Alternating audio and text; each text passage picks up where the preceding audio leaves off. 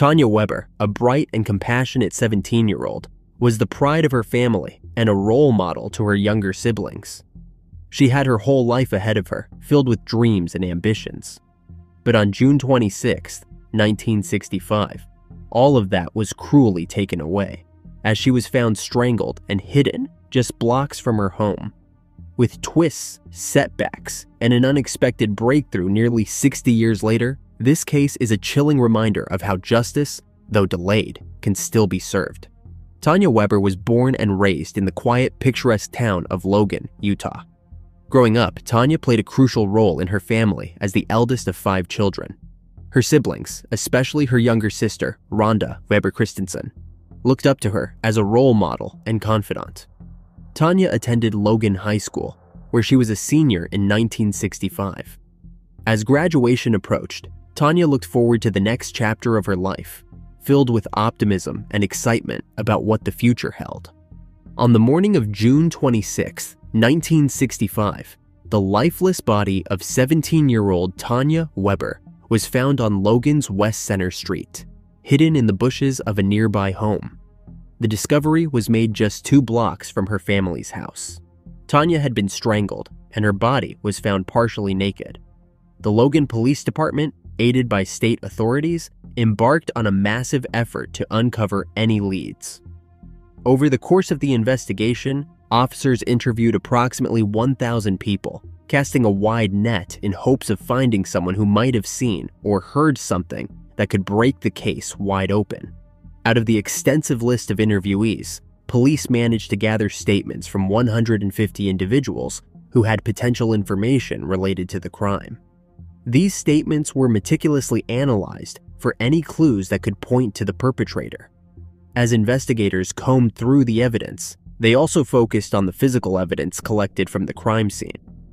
Among the items collected were Tanya's clothes, which were carefully examined for any forensic evidence that might lead to a suspect. The investigation took a significant turn several days after Tanya's body was discovered. Based on the evidence and witness statements, the Logan police were able to identify a suspect, 26-year-old Owen Hodges Kimball. While some believed the police had found their man, others were skeptical, unsure of whether the evidence against him would be enough to secure a conviction. The investigation into Tanya's case now intensified.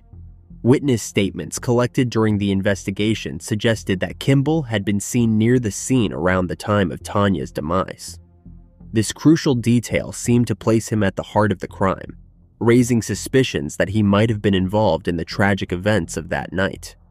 For the investigators, it was a lead worth pursuing, and they focused their efforts on building a case against Kimball.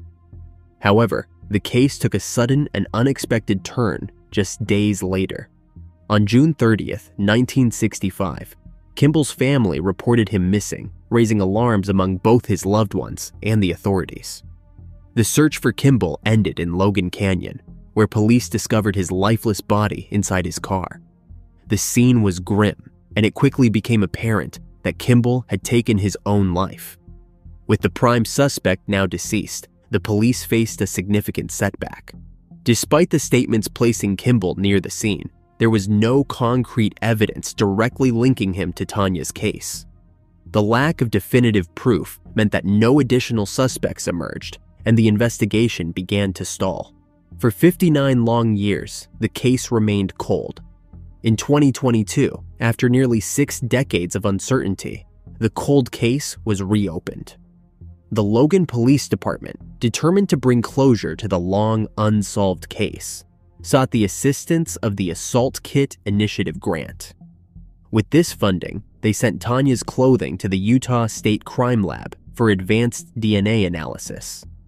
The examination yielded a significant breakthrough, the discovery of DNA from several men on her clothing. The revelation of multiple DNA profiles led investigators to consider all possible sources, including the long-deceased suspect, Owen Hodges Kimball. Although Kimball had passed away by taking his own life in 1965, his remains still held the potential to provide crucial evidence. Investigators made the decision to pursue a DNA sample from Kimball's body, believing that his DNA could be the key to solving the case. To proceed, they needed legal authorization, so they filed an ex parte order, a court request granted with only one side's approval, allowing investigators to act swiftly without delay. The court approved the order, and on November 2nd, 2023, nearly 60 years after his demise, Kimball's body was exhumed.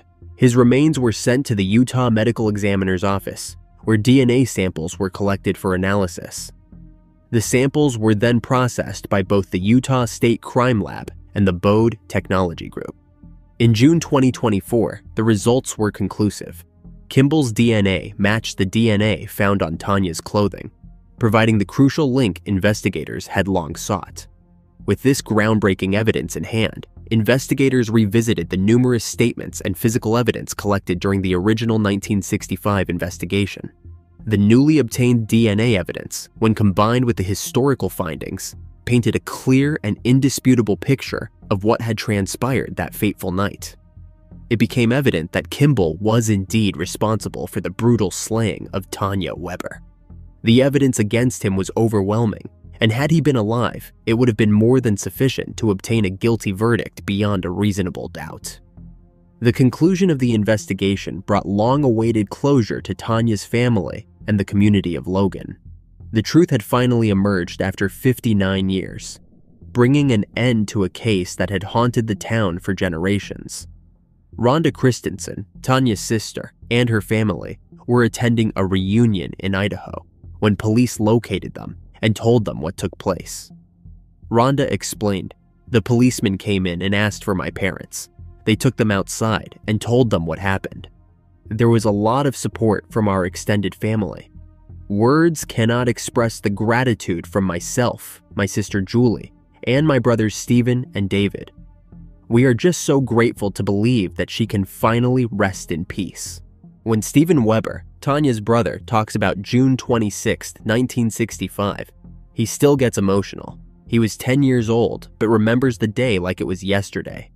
He said, "It was just really terrible. I just did not know quite how to handle it." He gave a big sigh of relief when asked how important it was to have his sister's perpetrator officially named. Stephen added that he has forgiven him, and he hopes this can bring closure to others close to the case too. Lieutenant Lemuel Earle was one of the lead investigators on the case all those years ago. He has been retired 24 years now, but said it was a case he could never get out of his mind.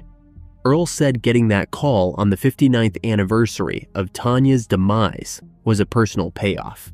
"I cannot tell you how much peace of mind I have.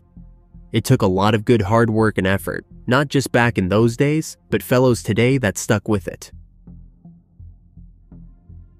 Shayna L Waller, a 26-year-old from Bell County, Texas, was a beacon of kindness, known for her generous spirit and the love she radiated to everyone she met.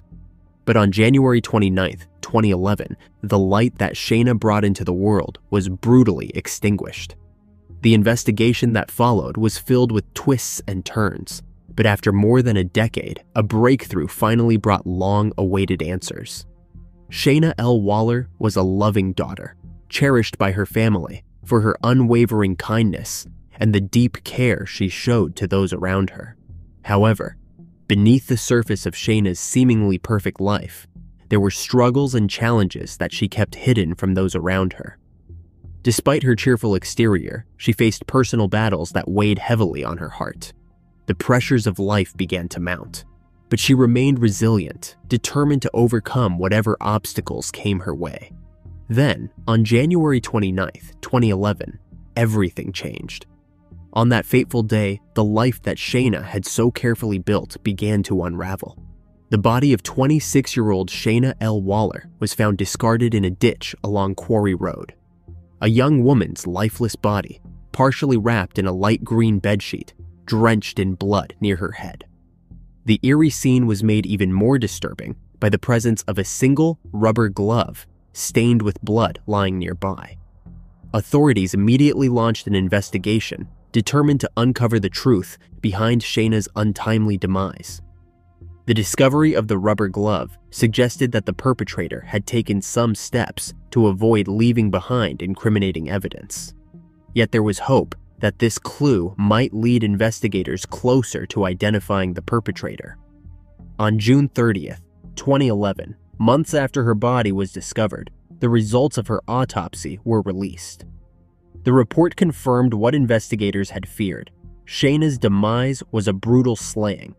She had suffered multiple stab wounds all over her body, with particularly vicious injuries inflicted on her neck and abdomen. The sheer violence of the attack shocked even the most seasoned investigators, revealing the depth of the rage and malice behind the crime. Each new piece of evidence brought the investigators closer to the truth, but also deepened the mystery surrounding Shayna's final days. Despite the relentless efforts of the police, the case went cold, leaving her family and the community without answers for over a decade. In 2022, the Bell County Sheriff's Department made a surprising announcement. The cold case of Shayna L Waller's had been reopened. Lead investigator Corey Powell, who had taken a personal interest in the case, spearheaded the renewed investigation. The passage of time had not diminished the department's determination to find Shayna's perpetrator, and advancements in forensic technology provided new tools to re-examine the evidence. The key to solving the mystery lay in the Texas Department of Public Safety, which had generated a DNA profile from the evidence collected at the crime scene back in 2011. The breakthrough came when the DNA profile was entered into the Combined DNA Index System, CODIS. After years of searching, a match was finally found. The DNA evidence pointed to a 56-year-old man named Alvin Dwayne Canton. The revelation was shocking, as Canton had never been on the radar of investigators during the initial investigation. With this new lead, detectives moved quickly to track him down, knowing they were closer than ever to solving the case. When confronted with the evidence, Canton consented to a blood draw, further confirming the match. The DNA found at the scene, particularly on the blood-stained rubber glove, was a crucial piece of evidence that tied him directly to the crime. Forensic analysis confirmed that the blood on the glove matched both Shayna's and Canton's DNA, leaving little doubt about his involvement in the crime. The discovery brought a sense of closure to the investigators, who had worked tirelessly on the case, as well as to Shayna's grieving family. Canton's arrest on March 6, 2024, marked a turning point in the long search for justice for Shayna. After 13 years, the persistence of law enforcement and the power of modern forensic science finally provided the answers that had eluded them for so long. Lead investigator Corey Powell said Shayna's mom was crying with excitement at the news of Canton's arrest. He said, "Being able to make the call to Shayna's mom, it is just overwhelming when she says, 'I did not think this call would come, because it has been 13 years. The excitement that she now gets to tell her family. Canton is now being held by the Karnes County Sheriff's Department on a $1 million bond. He is awaiting his arraignment and extradition back to Bell County." Peter Michael DiSabatino, born on October 22, 1992, in Newark, Delaware, overcame near-demise experiences as a child to become a vibrant, outgoing young man. Known for his leadership on the lacrosse field and his deep love for family, Peter's life seemed destined for greatness.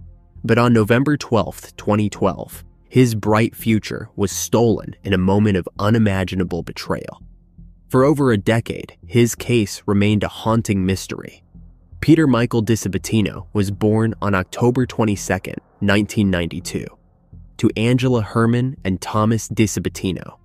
He survived two near-demise experiences in his early years, first at birth and again at the age of 2, when he nearly drowned. At Appoquinimink High School, Peter's leadership and charisma shone through. As a co-captain of the lacrosse team for 2 years, he earned a reputation not only for his athletic skills, but also for his unwavering team spirit. Yet, there was more to Peter than just his athletic prowess. He was known for his mischievous nature, a rascal with a bit of spice to his personality. Whether it was a holiday celebration or a casual weekend barbecue, Peter thrived in the company of loved ones. However, on November 12, 2012, Peter's life took a dark and unexpected turn. That evening, Peter was at his apartment, enjoying the company of friends.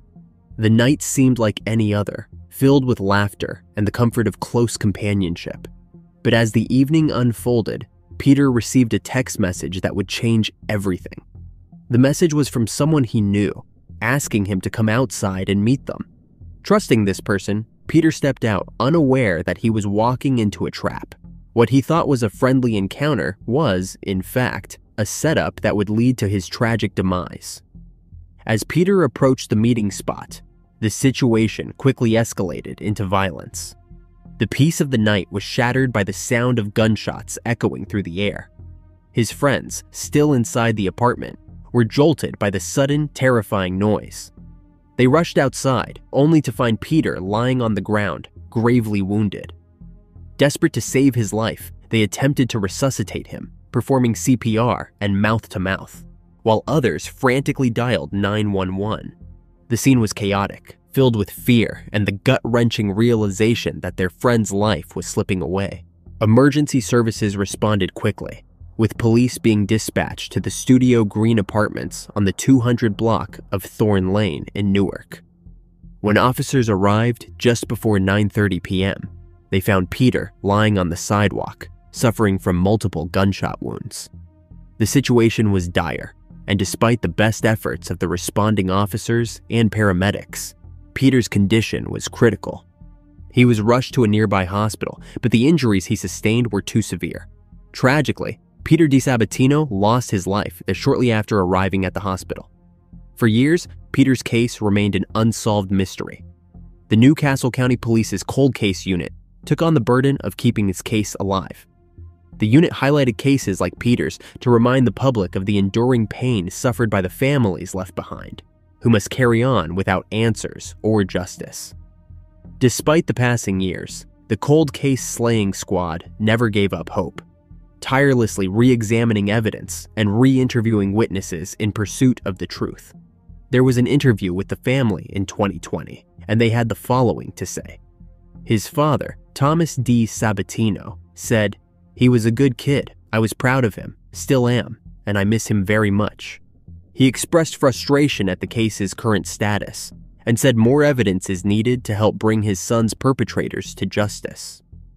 It has been almost 5 years, and we know who they are, but there just is not enough evidence to give them what they deserve. His sister, Caroline, said, "He just was happy to be alive. How could my baby brother be gone?" His mother, Angela Herman, described the waking nightmare of having to both learn of her son's demise and then tell his sisters Peter was gone. She said, "I just kept thinking, when I get there, somebody's going to take me in and show me that he is okay. They did not. When I got there, they took me back to another room. After they told me, after the girls came in, we had to tell them. Officials let us see him, but because it was a criminal case, I could not even touch him. I could not hold him one more time. I could not even hold his hand." The persistence of the investigators finally paid off in January 2024. The investigation reached a critical turning point.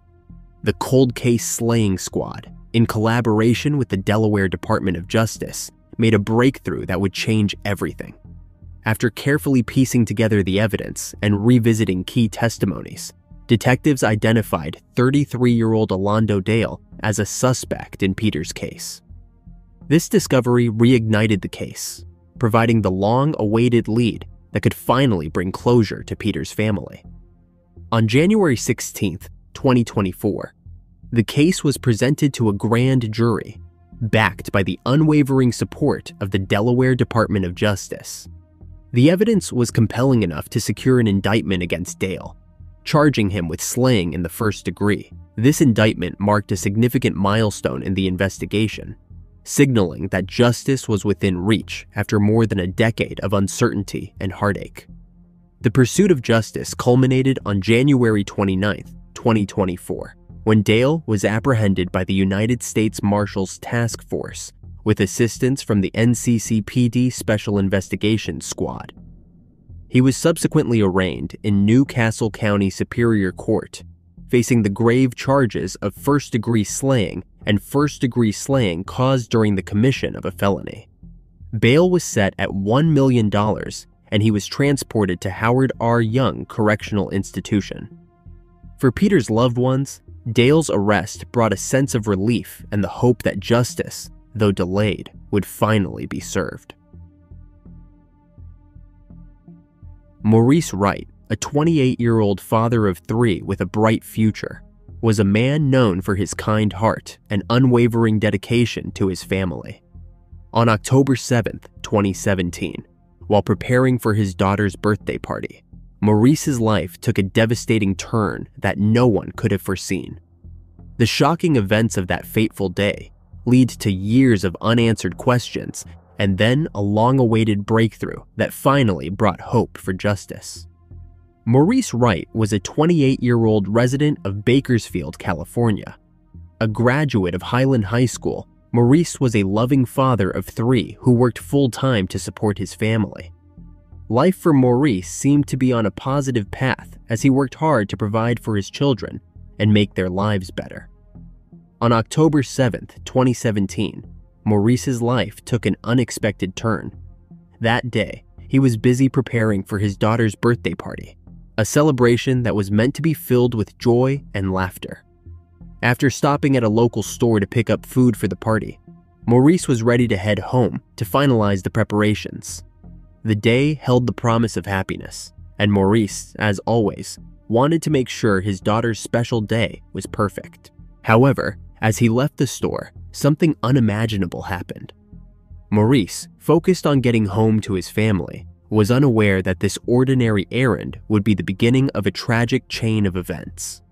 Around 8:30 p.m., Bakersfield police received a distressing call reporting a shooting near South King Street and East 3rd Street.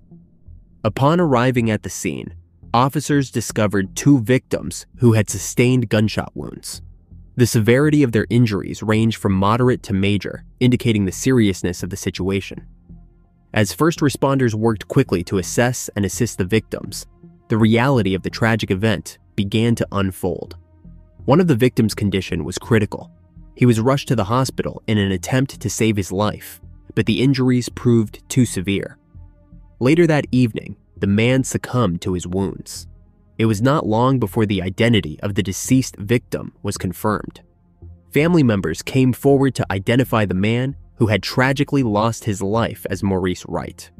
Maurice, a father, son, and friend, was now another statistic in the ongoing violence that plagued the area, his life cut short in a senseless act that left everyone questioning why.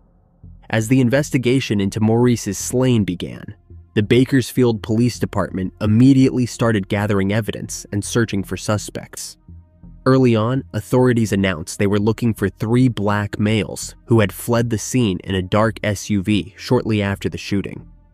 Despite their efforts, the case remained unsolved for years, leaving Maurice's family and the community without answers or justice. The search for those responsible continued, but leads were scarce, and the case grew cold. In 2024, nearly 7 years after that tragic night, a significant breakthrough occurred. 2 suspects were arrested in connection with Maurice's case, reigniting hope for justice. Jemiah Dawson, 28, who was already in custody for an unrelated incident, became a key figure in the investigation. When questioned about the shooting on South King Street, Dawson initially denied involvement, but when detectives presented him with surveillance footage from the night of the incident, Dawson admitted to being one of the 3 suspected shooters. His confession marked a turning point in the long-standing case. Following Dawson's arrest, another suspect was apprehended. Trayvon Lee Foreman, also 28, was arrested in July 2024. He faced serious charges, including slaying, conspiracy, and gang participation in connection with Maurice Wright's demise. For Maurice's family, the news was bittersweet, a step toward justice, though it could never bring back the man they had lost. As the legal proceedings unfold, Maurice's memory will remain a poignant reminder of a life cut short by senseless violence and a testament to the enduring pursuit of justice.